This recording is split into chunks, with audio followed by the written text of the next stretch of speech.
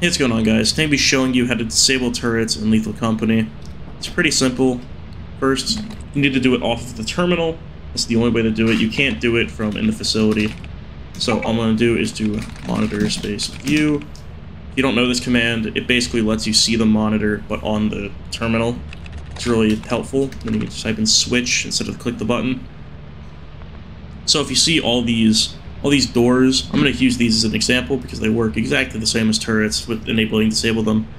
So these are the big mechanical doors, and if you want to enable or disable them, all you have to do is type in just their ID and nothing else. As you can see, it goes from red to green and green to red.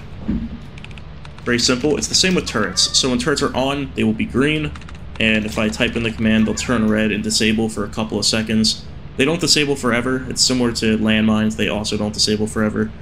But it's good enough to let anyone get past any turrets that are in their way. Anyway, that's it for this tutorial. If you guys liked the video, make sure to like and subscribe. If you have any questions, make sure to let me know down in the comment section below, and I'll see you guys in the next one.